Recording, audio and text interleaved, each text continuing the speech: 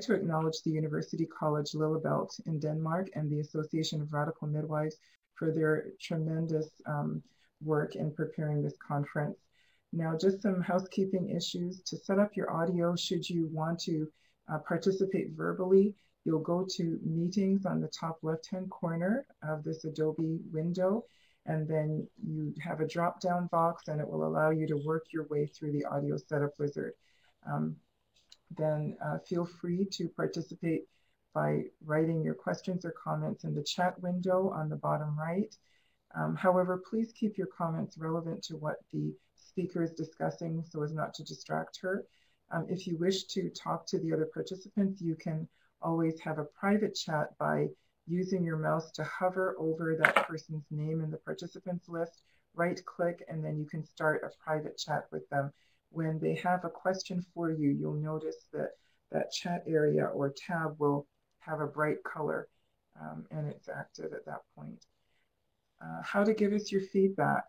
If you agree with a question or you want to show that you're applauding or you really want to say yes or no to something, if you go up to the icon on the top left where there looks like a little man who is raising his hand, and there's a drop-down box for that allows you to choose to raise your hand to ask a question, check mark meaning yes or you agree, X to disagree, or if you step away for a nutrition break or bathroom break, you can just indicate that as well. If you'd like a speaker to increase their volume or speak softer, you can let them know as well.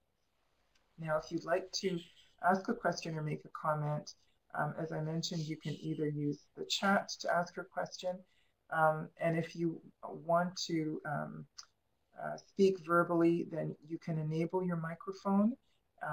If you've put your hand up, I will enable your microphone, and the mic will be up at the top of the menu beside the speaker. So to connect your microphone and make it active, you press on it and it goes from being gray to a bright green color. I think that's for all Windows users, PC users. I'm not sure what the Mac will do, but it will change color.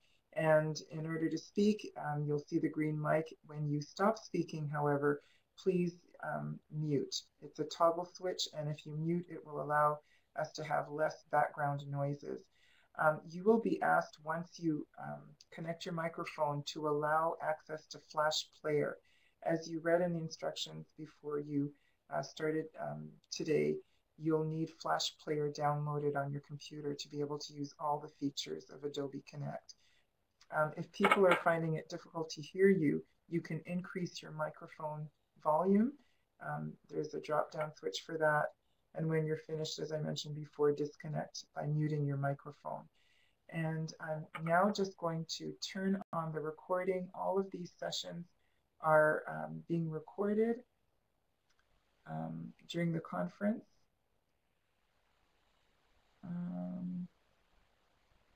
Oh, it looks as though we were recording earlier. I thought I'd stopped the